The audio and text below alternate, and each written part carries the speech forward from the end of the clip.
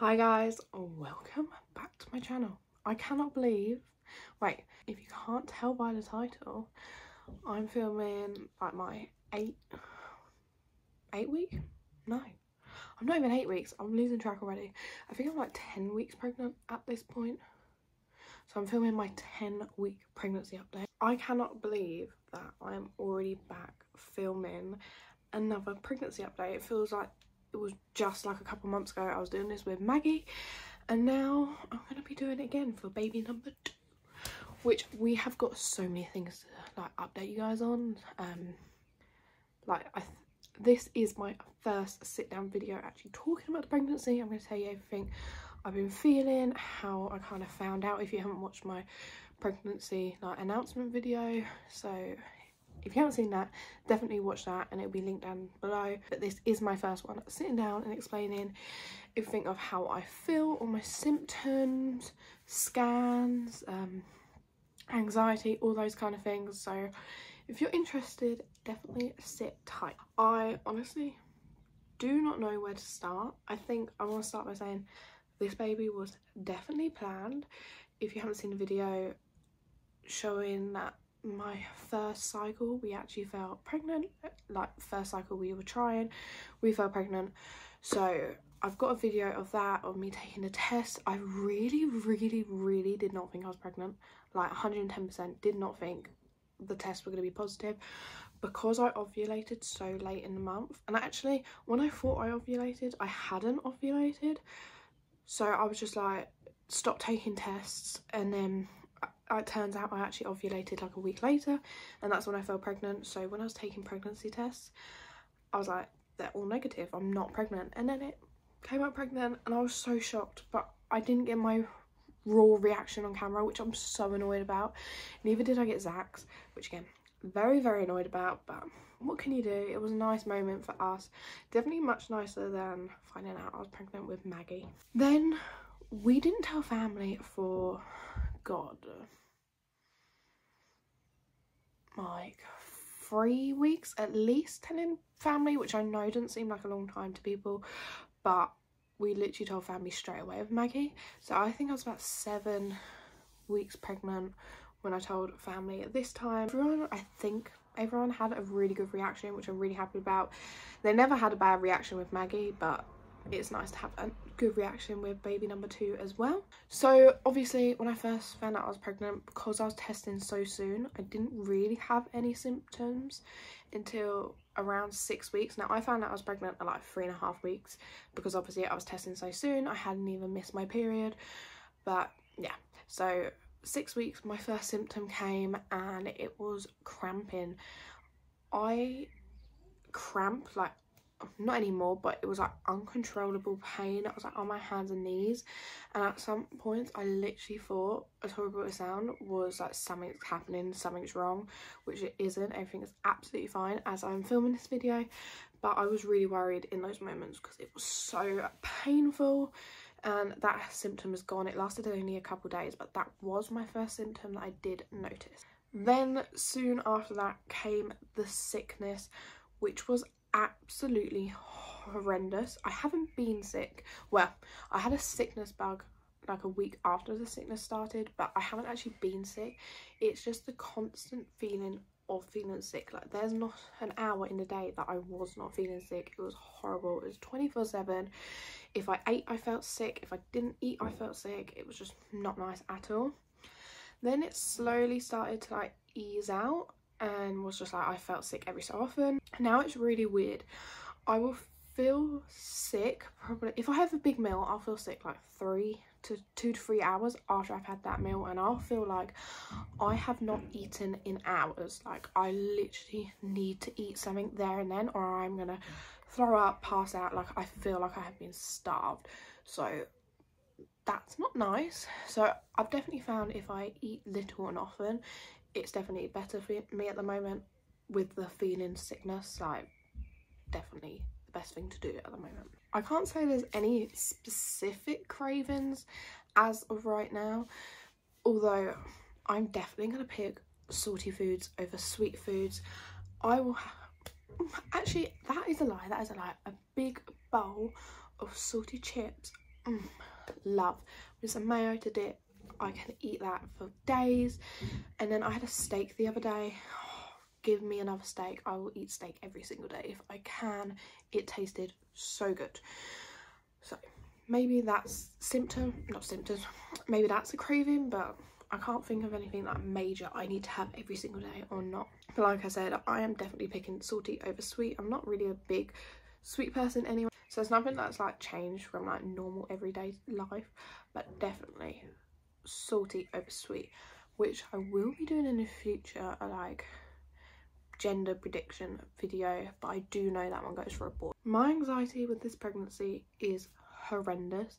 I think every day that the worst is going to happen in this pregnancy, and everyone has told me it's because this one was planned compared to Maggie's, so I don't know if that's the case, but obviously I didn't really have this feeling with Maggie, but there's not a day that goes by that I don't think something wrong is going on in this pregnancy. My friend gave me one of those fetal like heart monitor, like do it yourself at home, and it's only just started picking up the heartbeat, but you can't hear it. Obviously when I didn't hear it straight away I was panicking, but in my head I knew it was too early to tell anyway. But yeah, my anxiety is so bad. So I am already 10 weeks pregnant and I have had 2 scans, and as I'm filming this I will have another scan tomorrow, which I'll be filming for you guys. They probably won't let me film the actual scan, but I'll definitely show you the results obviously, which I think obviously as I'm only 10 weeks they're most likely going to bring me back for another one in a couple of weeks.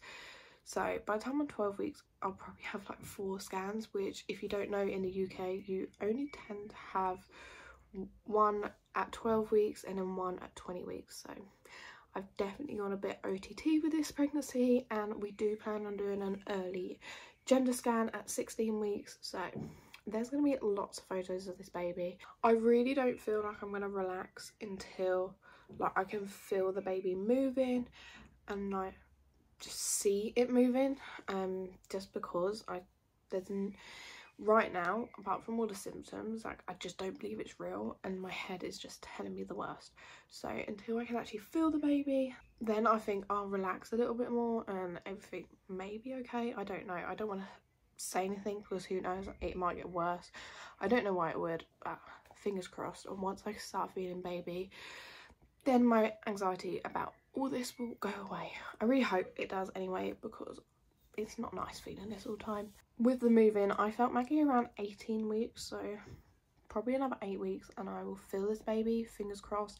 Although they do say it will be earlier with your second, but that all depends on where my placenta is, and I cannot remember where they told me for the life of me, so we'll definitely have to see. I don't know if you guys are finding it interesting me like relating back to Maggie's pregnancy, but my like first symptom with Maggie's pregnancy was literally feeling tired. I could not stay awake for the life of me, and this pregnancy, I don't know if it's because I'm so tired because I'm already looking after a toddler that I don't really notice feeling so tired, but I don't feel tired.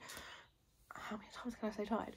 Obviously it is tiring being pregnant, but it's also tiring taking care of a toddler, and all my attention is on her like 99% of the time. The only time I really get to think about this pregnancy is obviously when Maggie's sleeping, so she has a nap a day, and then like when she goes to bed at night, that's kind of when my anxiety gets worse. And I think it's because I'm not thinking about it all the time, but who knows. Now for my least favourite symptom in the entire world, and I know it's only going to get worse, and I cannot believe how early it started with this pregnancy. It's absolutely ridiculous. Maggie's even started early. I think I was 12 weeks if I can remember correctly, but the symptom is back pain. I cannot tell you how much I'm hating it already.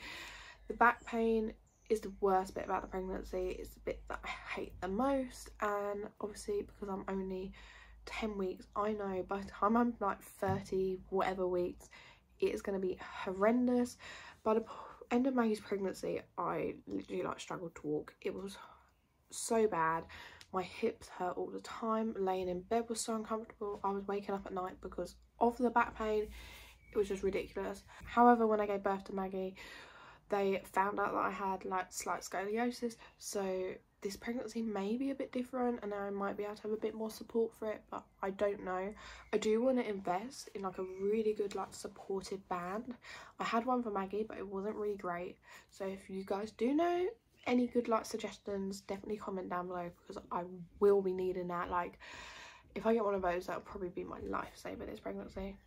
Also the fact that we are moving soon, we will have a bath, and I'm telling you now, I will be having a bath pretty much every night just because of the back pain. It's so bad. Now, I don't think there's anything else to update you guys on. Like a few little details and questions I've been asked by like friends, family. So Maggie will be 19 months old when this baby's born. Maybe be like 19, maybe 20 months old. So who knows, depends when baby is born. Yes, our house is a 3-bed house, so baby will have his or her own room. I also really need double pram suggestions. I like the side by side. I don't even know if I like the side by side. I cannot decide on a pram, but obviously my pram's a single pram and I'm going to need 2 seats. We have just got a new car seat as well, so we now have 2 toddler car seats. Obviously that's not needed for a little while, but will be needed, so we just got a new one for Maggie, and then probably the baby will use the other one. Who knows, we don't know what's going to happen by then. I cannot think of anything else to say, and the sunlight is going, so I'm going to end this video here for you guys. Thank you all so much for the love and support on the announcement video. I'm so excited to share this journey with you guys, and let me know if you want like weekly updates, every other week, monthly. I don't know how often to do these videos, but definitely let me know how often you want them. But thank you guys for all the love and support, and I will see you guys in the next video. Bye.